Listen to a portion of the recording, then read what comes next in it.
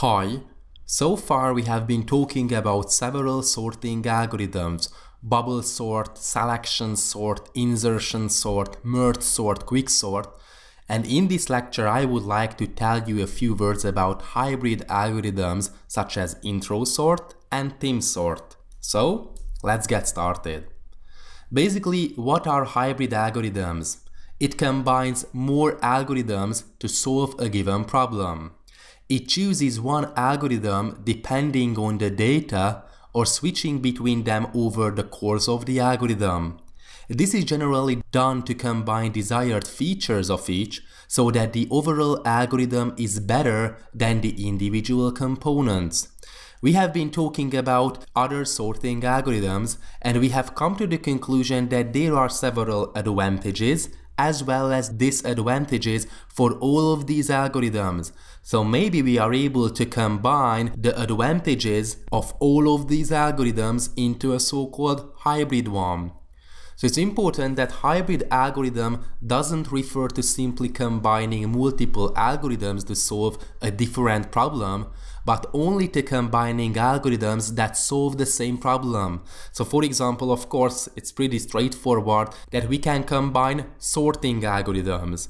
Okay, so all of these algorithms solve the same problem: how to sort a given one-dimensional array of integers, for example, but differ in other characteristics such as performance. For example, insertion sort or selection sort have the running time ortho n squared, so quadratic running time, while merge sort and quicksort have linear-arithmetic running time ortho n log n. So they solve the same problem.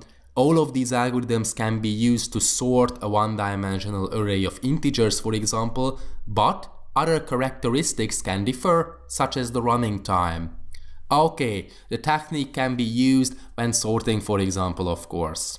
So, we have, for example, heap sort. We haven't considered heap sort in this given lecture, in this given course, because you have to know something about data structures and tree-like structures. So if you are interested in heap sort, I suggest taking a look at the algorithms and data structures part 1.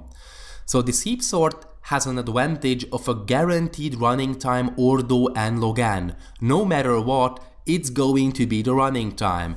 Best case running time, average case running time, and worst case running time, all of them are ortho n log n. We have the quicksort. The optimal implementations are outperform both merge sort and heap sort, so quicksort is said to be the best known sorting algorithm in the main. But quicksort can have quadratic running time when we keep choosing bad pivot items. So this is what I have been talking about, that there are several disadvantages for several sorting algorithms. So the solution is, let's try to combine the two algorithms, heap sort and quicksort. And this is basically the intro sort. It's also known as introspective sort.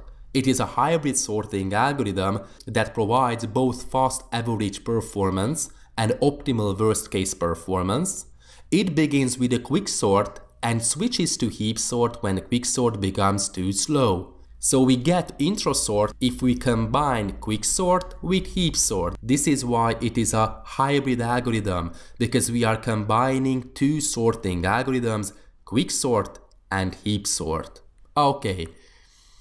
Then we have been talking about insertion sort. Insertion sort is very efficient on small data sets, 10 to 20 items, but especially efficient when we have 5 to 10 items or 5 to 10 elements. So merge sort and quicksort, on the other hand, asymptotically optimal on large data sets, but the overhead becomes significant if applying them to small data sets. If we want to sort, for example, 5 items, then because of the recursive method calls, merge sort or quicksort will be slower than insertion sort. So the idea again, let's combine the two algorithms, insertion sort and merge sort or quicksort, and we end up with a highly optimized hybrid algorithm, the so-called theme sort. So if we combine insertion sort with merge sort, we get theme sort. Okay. So it combines merge sort and insertion sort It is a stable sorting algorithm. It was implemented by Tim Peters in 2002 for use in the Python programming language. The best case running time is linear. The worst case running time is ordo n log n, but if you may recall, the running time for merge sort is ordo n log n, so linear arithmetic.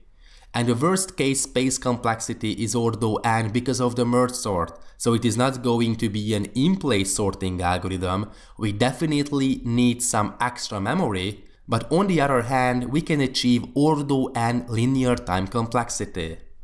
Why?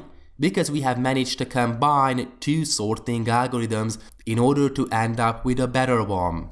So that's all about hybrid algorithms, intro sort and tim sort. Thanks for watching.